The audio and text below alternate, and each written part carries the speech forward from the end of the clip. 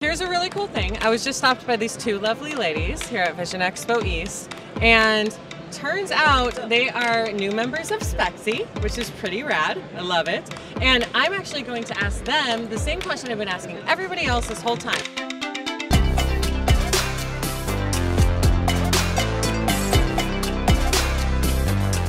What is one thing that people in this industry do that just makes you just like want to strangle? The one thing that drives me nuts is when we use our shop talk and our technical terms with patients, because we turn them off and they don't get it and then they tune out. Yes. Yes. So we've been using your videos with our staff to remind them to use layman's terms, make it easy to understand. It's like a little plug. I did not tell her to say that. I swear.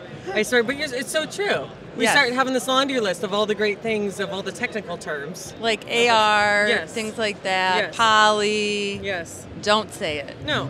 Patients don't give a poop. No. They don't give a poop. Not one poop. No, it's exactly right. And like, you know, we get so caught up because that's what we're taught, right? And we're taught, you know, from our reps and everything else, which is not a bad thing because they're teaching us the technicality, because we need to know those things sometimes, right? From you know, for the engineers that come in, you know, that they want to know the technical things. They want to know the Abbey value of something, or they want to know the amount of light transmission in AR. But patients don't give a crap.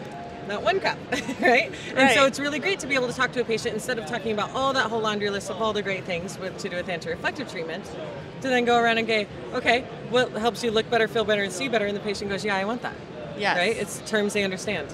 I love that. Yeah. You're the best. She's so cool. Okay, so I got another question. What is one thing that happens in this industry that just makes you want to, like, strangle? I think a lot of times just people coming in and not really having a lot of knowledge and not really giving us an opportunity to educate them. Coming in and just saying, I want my prescription, I'm going to go on Zenny or the other ones. Yes. We don't need to mention by name. And not really giving us an opportunity to show just what we have to offer. And I think a lot of people would be surprised that they actually can get something really great product, and be able to see with them and really not break the bank for it. Right, right. Okay, so I'm going to follow it up with, what are y'all doing about it?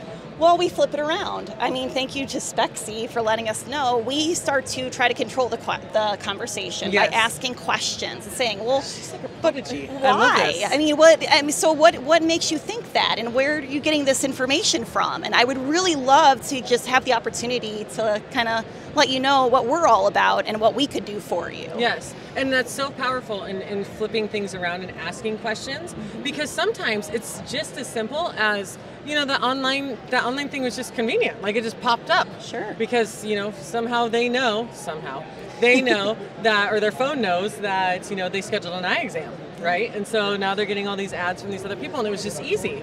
Not realizing that, you know, they're missing out on like a local opportunity. And in all of that, what I love is that I feel like our industry is making a shift, because we went, you know, online optical so quickly, right?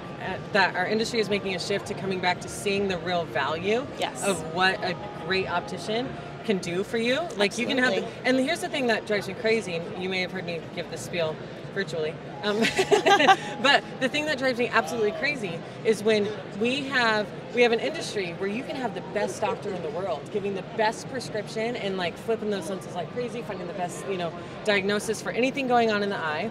But if they don't get a good pair of glasses, they're never going to be able to witness the amazing prescription that we got them. Absolutely. Not at all. And so so the flip side of that is, you know, we used to fear, you know, them leaving and not getting glasses at all, but them leaving and getting a poor fitting set of glasses or a poor fitting set of lenses and not being able to experience everything that we gave them.